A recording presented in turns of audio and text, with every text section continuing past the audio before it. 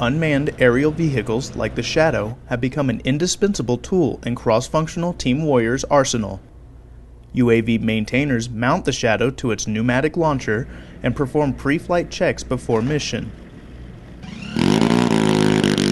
The engine roars as it prepares to launch into the sky to perform a remote reconnaissance mission.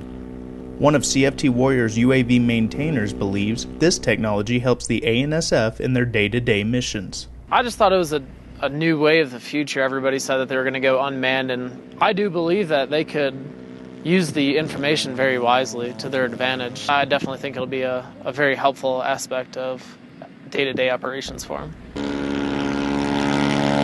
These UAVs have become a well-utilized tool during Operation Enduring Freedom in a variety of different ways.